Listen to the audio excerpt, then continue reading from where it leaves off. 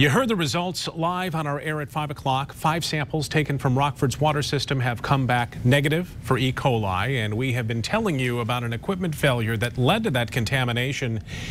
This situation also got us thinking about how does the water we drink get to the tap? What safeguards are in place to make sure it's safe? 24-hour News 8's Joe LaFergie is here with that story. Brian, the city of Wyoming supplies close to 250,000 customers in over a dozen communities with fresh drinking water.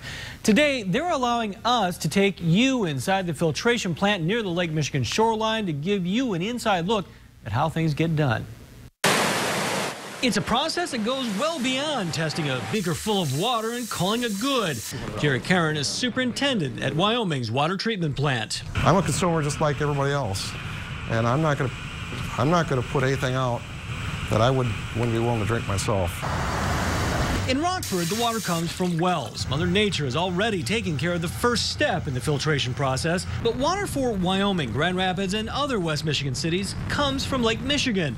Wyoming alone runs, on average, 35 million gallons of water a day through a series of mechanical and chemical processes to make it drinkable. These 3 trains here can do 90 million gallons of pre-treatment. Followed by more tests and more treatment before it's piped 26 miles east to the city of Wyoming. Well, this is the area that we are monitoring to make sure things are correct in our process. The control room monitors the process, including chlorinators, like the ones that cause problems in Rockford. If something goes wrong, something's going to light up here. Yeah, if we have a parameter or something that's a high tank alarm or a low tank, we'll actually get the SCADA system will actually alarm us and tell us. Pressure in the transmission line from the treatment plant, as well as distribution lines and the water levels in tanks in the city and communities that buy from Wyoming are monitored constantly.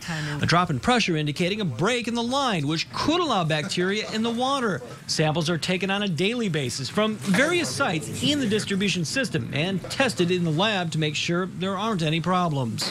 We have to make sure it's good when it leaves here, and we have to make sure it's good when you open your tap. We talked to officials at the Grand Rapids water plant, which serves about 265,000 people in 10 communities. They tell us they follow many of the same procedures.